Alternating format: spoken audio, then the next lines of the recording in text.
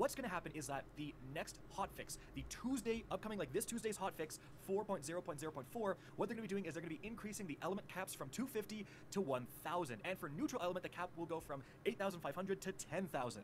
In fact, they also say next season we are removing ruinous, adroit, mutable, drowned, and energetic elements. Only neutral elements will remain, so you're...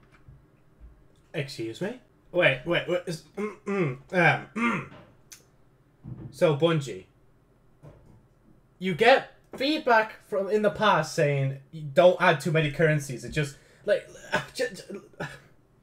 Look at what happened with Armor since this, right?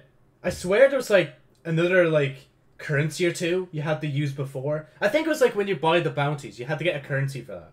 And then they do the same thing with weapon crafting, and now they're just like, you know what? Take everything away. I don't know. I'm so confused by this. Why Bungie do this to themselves. They literally... It probably takes them 2 seconds of development time to make these currencies. But that doesn't mean you have to spend them. Like, you could just save them. Like, save your time. Don't keep doing this, like. If it's going to end up like this, just don't bother, like.